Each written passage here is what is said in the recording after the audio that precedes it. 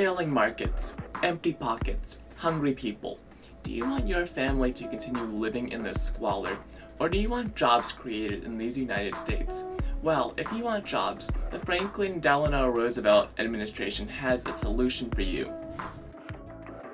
Let me introduce you to the Civil Works Administration, which is part of President Franklin D. Roosevelt's extensive legislative package to address the current economic disaster that has hit our country. As a result of the catastrophic recession, our country's unemployment rate is at an all-time high of 24%. The Civil Works Administration aims to employ over 4 million Americans. This large surge in jobs will slash the unemployment rate and will help kickstart an economic recovery for our nation.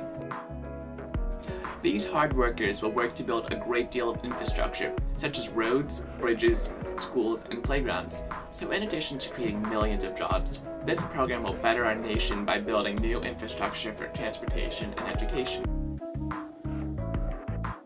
Now you may be thinking that this program is only for the big cities, but no, the Civil Works Administration will help to create jobs and infrastructure in all 48 states, since this economic catastrophe has affected all of us.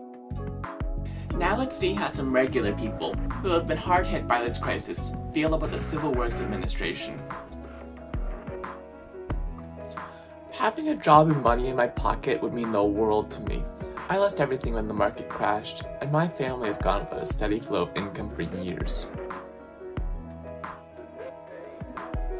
I've been on relief for a year now, and I'm ready for a real job. I want to earn my money and contribute to my community, and working on construction projects would be just the way to do this. Get this program passed, Washington. Now, the monthly $200 million price tag may scare some people, but it is a small price to pay in order to keep our fellow Americans living healthy and happy lives.